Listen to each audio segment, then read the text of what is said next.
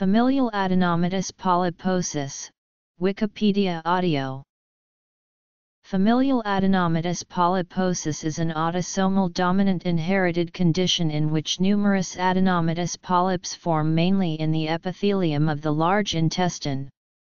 While these polyps start out benign, malignant transformation into colon cancer occurs when they are left untreated. 3 variants are known to exist. FAP and attenuated FAP are caused by APC gene defects on chromosome 5, while autosomal recessive FAP is caused by defects in the muti gene on chromosome 1. Of the 3, FAP itself is the most severe and most common, although for all 3, the resulting colonic polyps and cancers are confined to the colon wall and removal can greatly reduce the spread of cancer.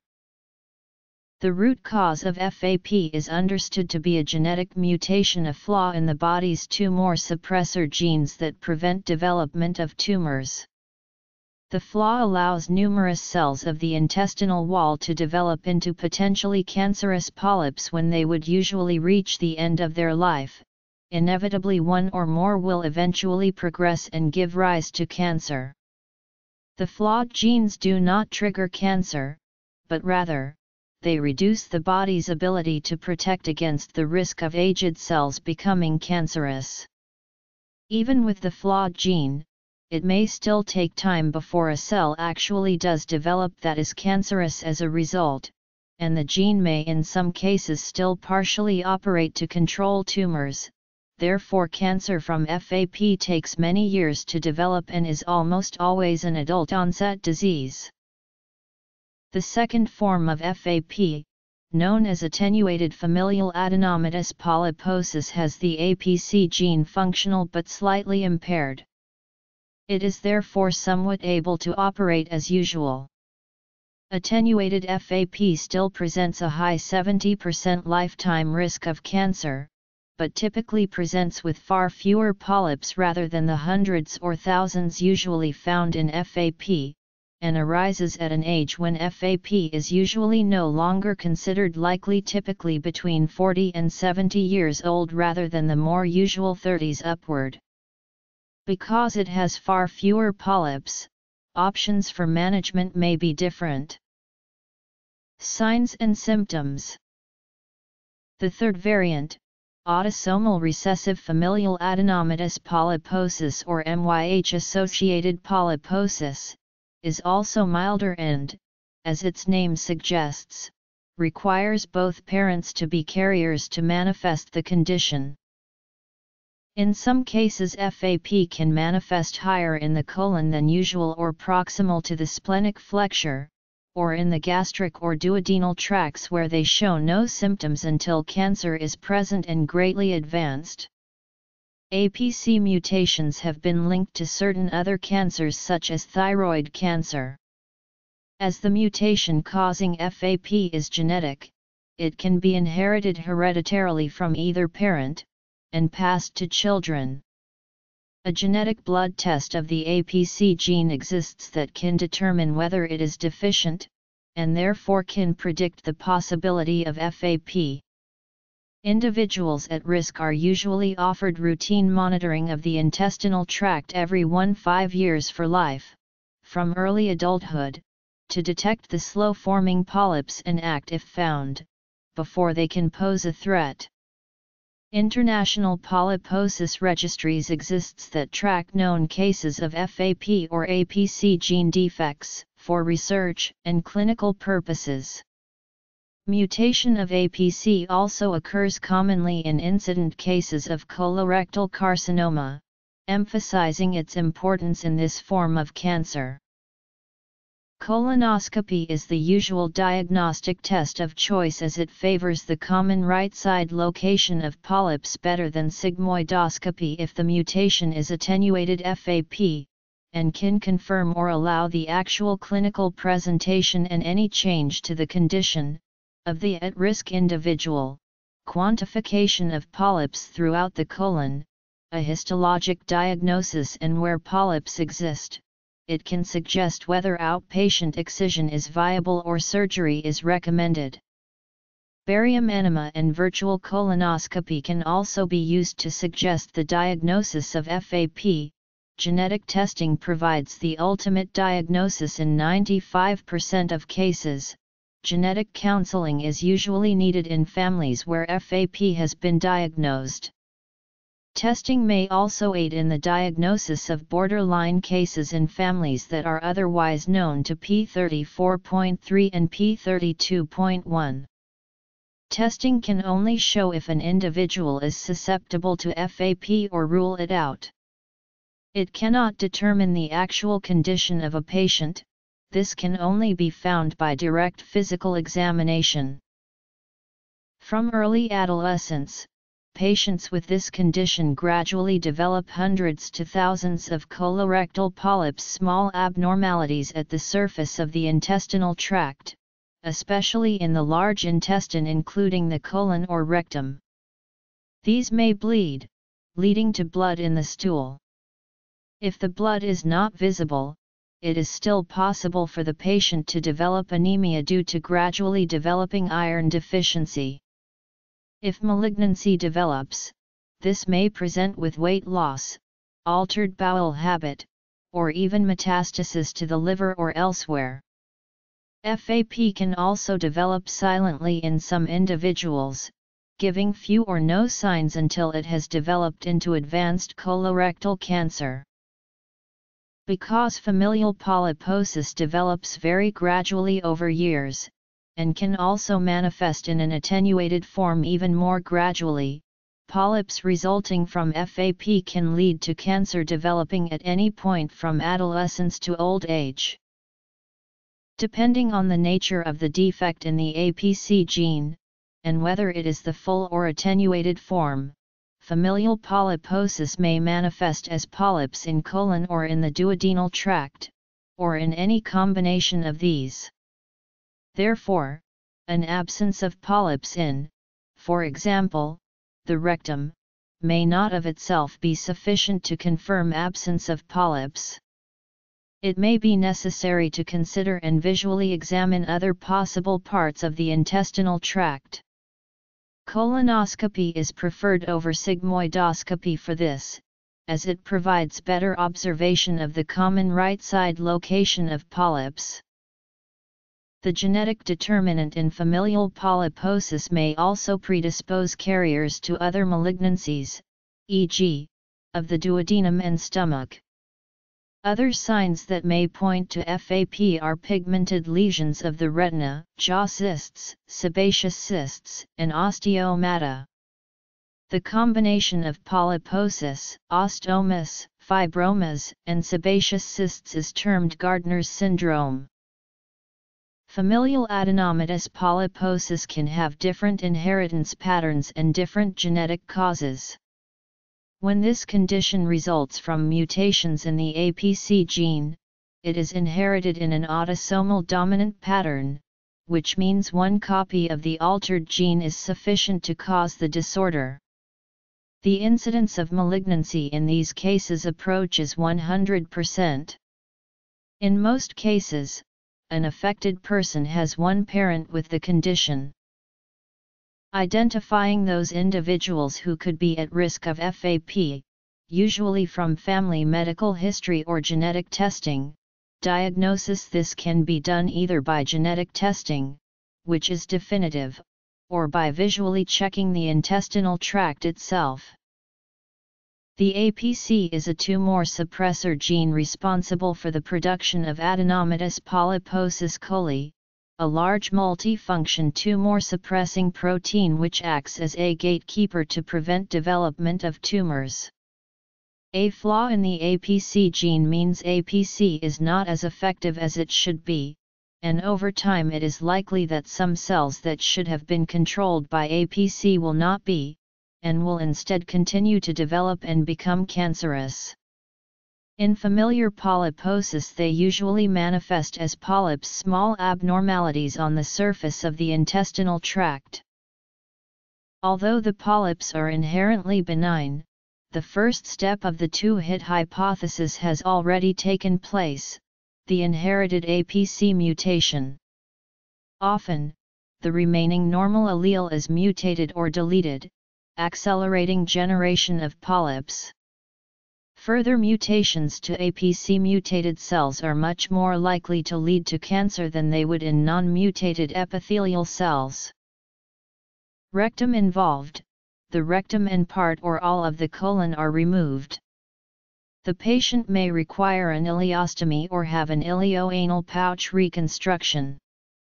The decision to remove the rectum depends on the number of polyps in the rectum as well as the family history. If the rectum has few polyps, the colon is partly or fully removed and the small bowel can be directly connected to the rectum instead. Rectum not involved: the portion of the colon manifesting polyps can be removed and the ends rejoined, a surgery that has a substantial healing time, but leaves quality of life largely intact. Genetics and biological background. The normal function of the APC gene product is still being investigated. It is present both the cell nucleus and the membrane. The canonical tumor suppressor function of APC is suppression of beta-catenin, but other tumor suppressor functions of APC may be related to cell adherence and cytoskeleton organization. Mutation of APC also occurs commonly in incident cases of colorectal carcinoma, emphasizing its importance in this form of cancer. MUTI encodes DNA repair enzyme MYH glycosylase.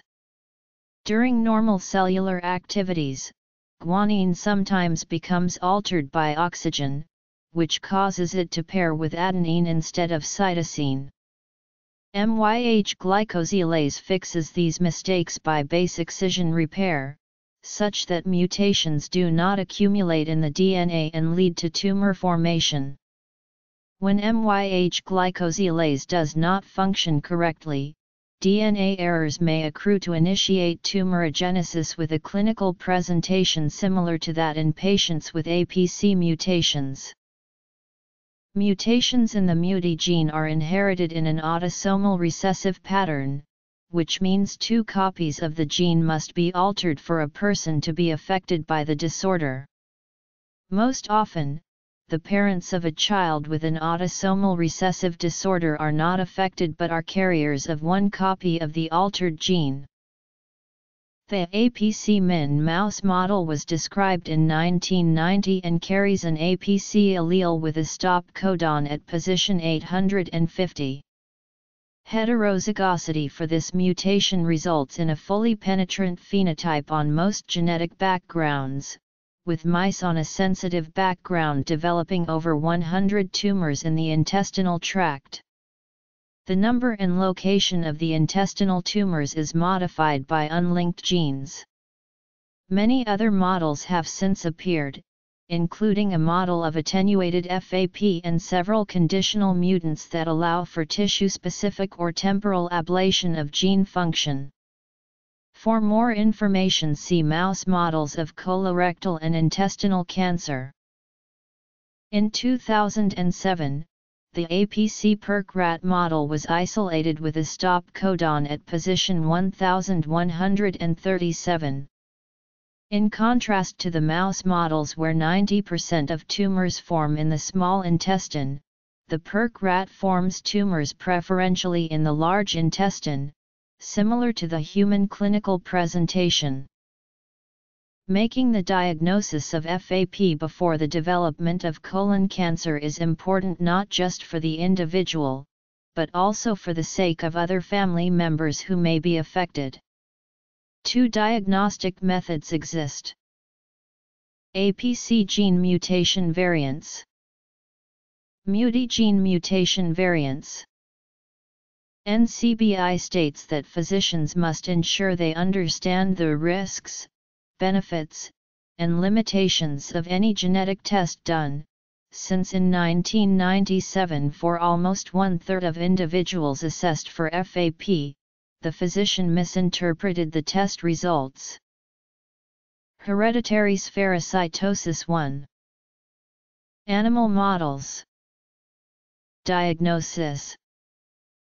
Clinical management. Family history. Monitoring. Once the diagnosis of FAP is made, close colonoscopic surveillance with polypectomy is required. Prenatal testing is possible if a disease-causing mutation is identified in an affected family member. However, prenatal testing for typically adult-onset disorders is uncommon and requires careful genetic counseling. Ultrasound of the abdomen and blood tests evaluating liver function are often performed to rule out metastasis to the liver. Treatment. Because of the way familial polyposis develops, it is possible to have the genetic condition, and therefore be at risk, but have no polyps or issues so far. Therefore, an individual may be diagnosed at risk of FAP, and require routine monitoring, but not actually have FAP. Clinical management can cover several areas. NCBI states that although most individuals diagnosed with an APC-associated polyposis condition have an affected parent, the family history may appear to be negative because of failure to recognize the disorder in family members, early death of the parent before the onset of symptoms, or late onset of the disease in the affected parent. In addition, around 20% of cases are a de novo mutation, and of those with an apparent de novo APC mutation 20% have somatic mosaicism. Asymptomatic individuals are also known to exist. Monitoring involves the provision of outpatient colonoscopy, and occasionally upper gastric tract esophagogastroduodenoscopy, typically once every 1-3 years, and/or a genetic blood test to definitively confirm or deny susceptibility. A small number of polyps can often be excised during the procedure, if found, but if there are more severe signs or numbers, inpatient surgery may be required.